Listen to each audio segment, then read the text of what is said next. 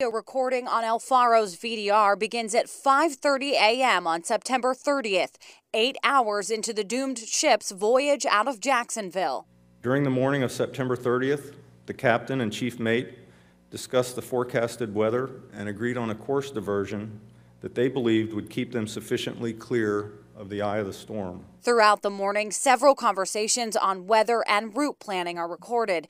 The captain, Mike Davidson, leaves the bridge that night around 8 p.m.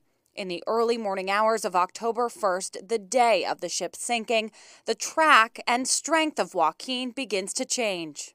1:15 a.m. "Oh my God," says the second mate. Now it's a Category 3. The second mate calls the captain moments later. After the phone call with the captain ended, the second mate indicated to another crew member on the bridge that the captain wanted to stay on the planned course. By 4 a.m., things quickly get worse, and so does the audio. The final moments of the recording come in around 7:30 a.m. between the captain and one crew member. "You gonna leave me?" says the crew member. Then the captain, "I'm not leaving." Then sounds of screaming. 7:38 a.m. Crew member, "I need someone to help me. You gonna help me?" Captain, "I'm the only one here."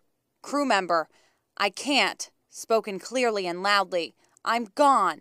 I'm a goner." The captain yelling, "No, you're not." 7:39 a.m. Crew member, "Just help me." The captain exclaims loudly, "Let's go. It's time to come this way," the captain says. Then, yelling, and suddenly the audio cuts off.